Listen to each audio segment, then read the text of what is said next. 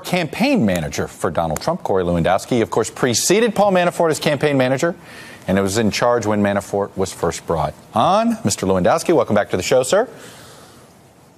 Thank you, Chuck. I think the last time you were on, it was in July, and you had said, you'd given me a similar statement, but you were more inclusive in a statement you made to GW, and I want to read it to you and ask you if it still applies.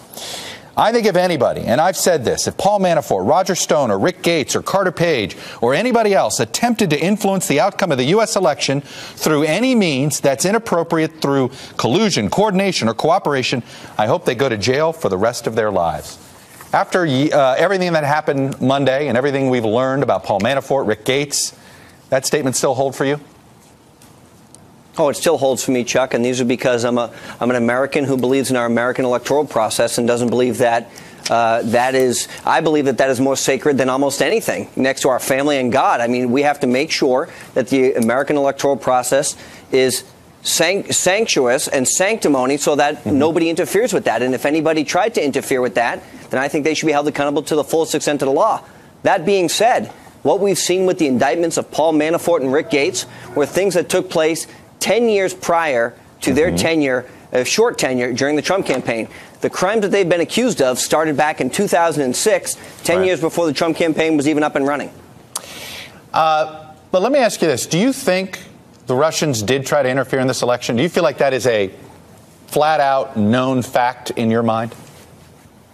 Well, I absolutely think they did, and I think they tried to do so through the Democratic Party. And if you look at the dossier, and if you look at what the Democratic National Committee has paid for, and what the Clinton campaign attorney has paid for, and what Podesta is now being accused of not knowing about, is that this dossier was put together with the help of a former MI6 spy who's in charge of the Russia desk. And now it even seems, Chuck, and I may be wrong, but it seems like the FBI was actually even paying this former MI6 person for information. And if that's the case, I'm very concerned. And that shows the Russians tried to influence the election through Hillary Clinton. I know you're trying to twist this around there, and you focus there. I'm talking about, though, everything we've learned. John Podesta's emails and the things that came out of there, the DNC hack. Do you acknowledge that the Russians were trying everything they could to defeat Hillary Clinton? No, Chuck, I don't think that's the case at all. If that was the case, why would the DNC and why would the Podesta team be paying this MI6 agent millions of dollars, like $9 million, to go and get Russia information to provide a false dossier so that they could go after Donald Trump? And look, granted, it came out after the election, but that was a direct payment. The only payment that we have seen so far to anybody directly tied to Russia was paid. No, Chuck, never has been a payment from the Trump campaign or the RNC to anybody attempting to coordinate with Russia to get information. That's only come from the Democrats. You ever heard of a campaign getting opposition research and then deciding not to use it? I mean, you understand that for the conspiracy that you're putting together, you have to make the assumption that this was all this grand conspiracy that Hillary Clinton did to get caught and somehow lose the election. It just, that part of it is a head scratcher here to your story, Chuck, as to what you and the president are trying to paint here. Chuck, I'm just laying out the facts. The Clinton campaign and the Democratic National Committee paid multiples of millions of dollars to a former MI6 special agent to obtain information that is not an established fact. Corey, that is not an established fact. Look, it is a fact that the payments lawyer went to. It is a fact that the attorney and the law firm that represented the Clinton campaign and the DNC paid some money, but you're creating a dollar figure here. That is not a provable fact yet.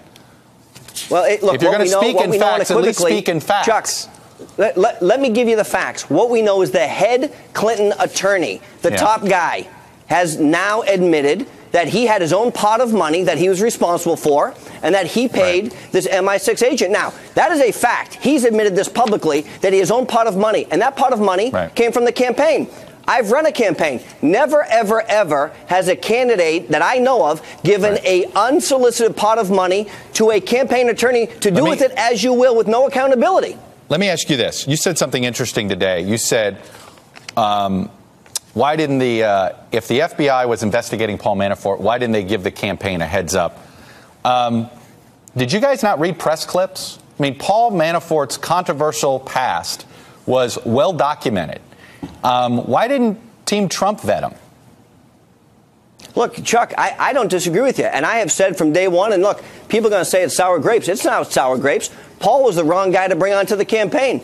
His role was supposed to come in and be the delegate hunter, to make sure that the delegates, the 1,237 delegates that Trump needed to secure the Republican nomination, were in place. He held that job 40 years ago when Reagan and Ford were fighting over delegates and hadn't been involved or relevant in the Republican Party politics since then. But he was brought in. He was recommended by a friend to the Trump campaign to come in and help with the delegates. When he came in, he was the one who started the leaks of the campaign, and he was a terrible hire. Let's not kid ourselves. He brought all these problems with him when he came to the Trump campaign. Are you but that convinced doesn't mean that Paul did anything while he was part of the Trump campaign. Are you convinced that the only person with ties to Russia on the Trump campaign is Paul Manafort?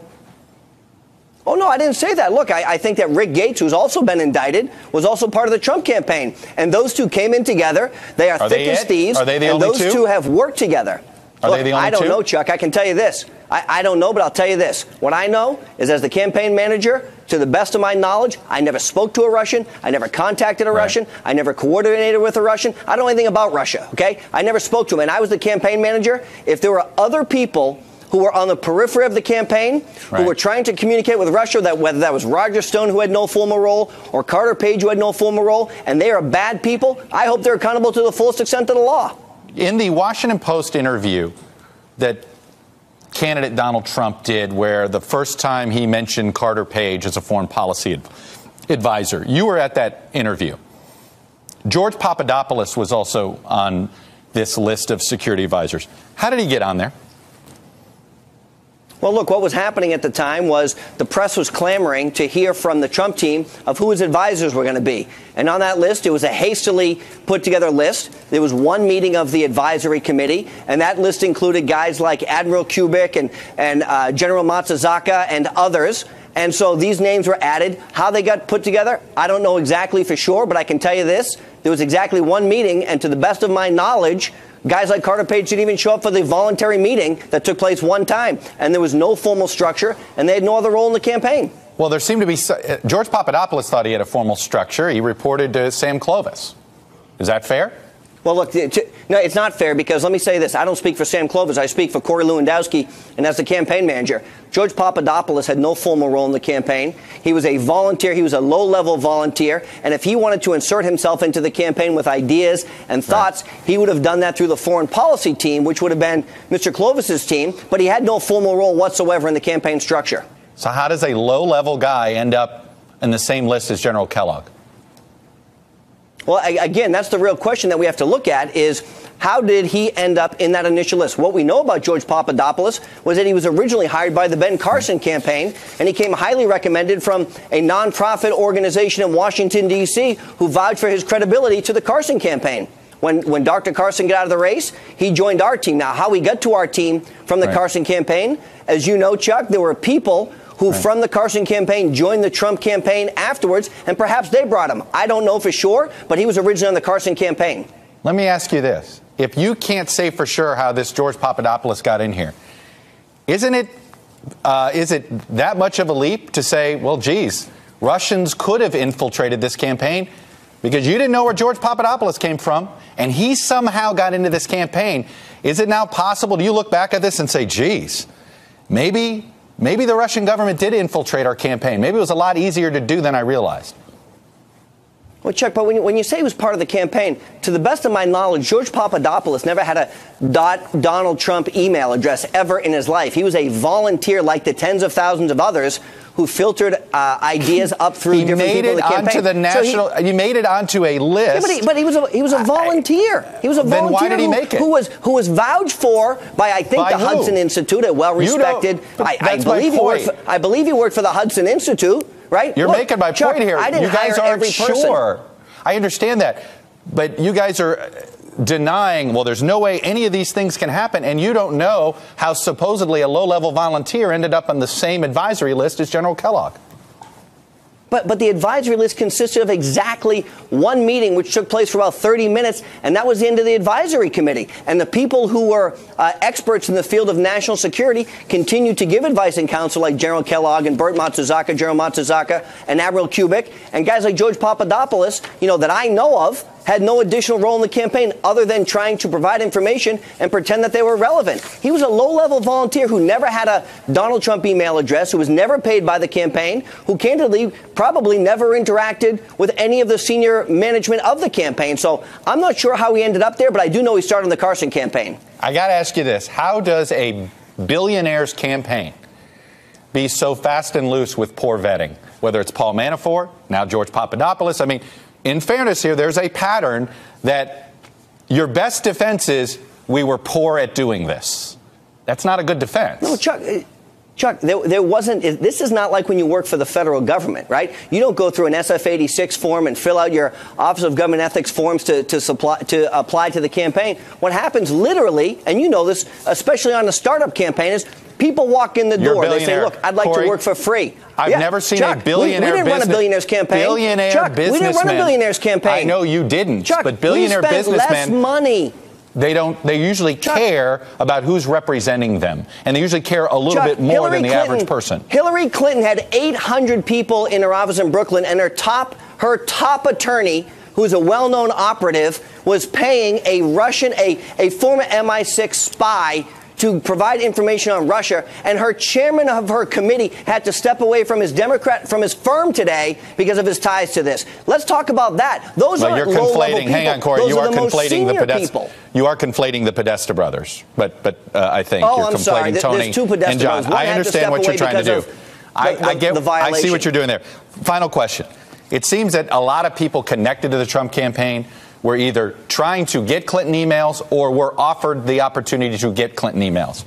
Let me ask you this. Did you ever pursue missing Clinton emails on your own, or were you ever offered Clinton's emails in some form by any sort of outside group? Look, I never pursued them on my own. I can speak to that unequivocally. And if anybody would have brought that to my attention and said, we think we can get Clinton's emails, I would have brought that directly to the campaign council and said, this sounds like a legal issue that I shouldn't be involved with. You guys make a legal determination. So to the best of my knowledge, I know this unequivocally. I never pursued them, and nobody ever brought them to me that I would have been aware of, because I would have brought it right to council for their recommendation, their legal input. All right. I think that is a good place to end here.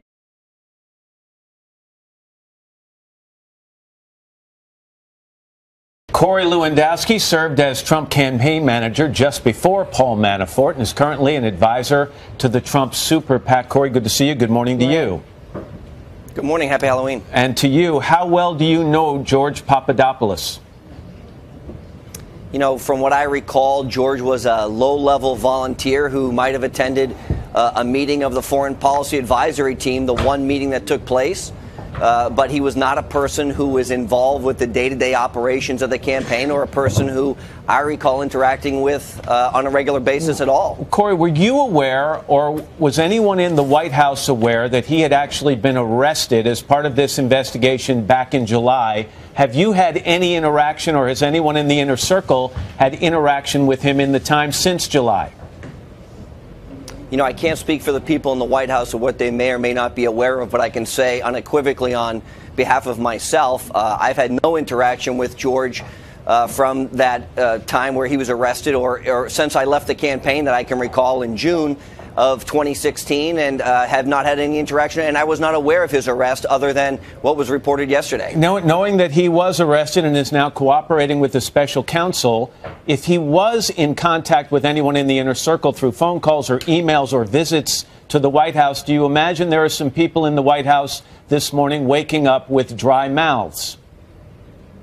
Well, look, I can say this. You know, I know a number of the people in the White House. I had the privilege of working with them on the campaign.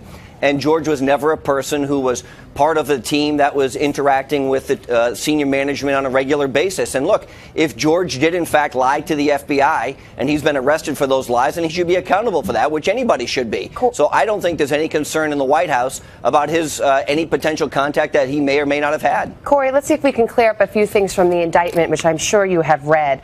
Are you the, quote, high-ranking campaign official who received 3 or 4 emails from George Papadopoulos during this April, May, June time period during the campaign? You know, it's a great question, Savannah, and I don't know the answer to it because, as you know, as the campaign manager to the Trump campaign, I was receiving thousands of emails a day. I don't know if that was specifically referring to me, or was that Paul Manafort, or was that Rick Gates or somebody else? So you don't recognize those emails. Some of the emails have quotes. For example, one of the emails states that the campaign official, which may or may not be you, forwarded an email and said, "You're running point on this." Did you send an email like that? Yeah, Savannah, look, I don't recall that specific email, but you're asking me to remember an email from April of 2016 on a day that I, at any given day, would have received 1,000 emails, and this would have potentially come from a low-level volunteer. So I don't remember the exact email. So I don't know if I'm that person or not, and I can't speak to who is named in that particular incident. At any time, Corey, did George Papadopoulos tell you either verbally or in an email that Russian officials had told him that they had dirt on Hillary Clinton, specifically thousands of her emails? Do you ever remember receiving that message from George Papadopoulos? I don't remember that, and the reason would be is because George was such a low-level volunteer. I don't recall having much interaction with him throughout the campaign. He would have potentially been talking to somebody else in the campaign, but as the campaign manager, particularly at that time when we were in the middle of an intense primary fight with Ted Cruz and John Kasich, my day-to-day operation was not interacting with a low-level volunteer. Well, let me just see if we can clarify this. Were you aware that the Russians had hacked the DNC computers and emails before the news broke? Did you get that information from someone before April of that year? To the best of my knowledge, absolutely not. When I found out about that, I found out about it through public press reports. Corey, has the FBI asked to interview you? Have you been interviewed by the FBI? No, look, let me be very clear. I'll be more than happy to cooperate with any potential ongoing investigation. I have not spoken to anybody from the FBI, but I will be as clear as I can be. I will cooperate with any investigation because I am 100% certain that all of my interactions at the campaign were above board and legal, and I have nothing to hide. So if they ask me to participate, I'll be happy to do that unequivocally. All right. Corey Lewandowski, thank you very much. Thank you, Appreciate your Corey. time.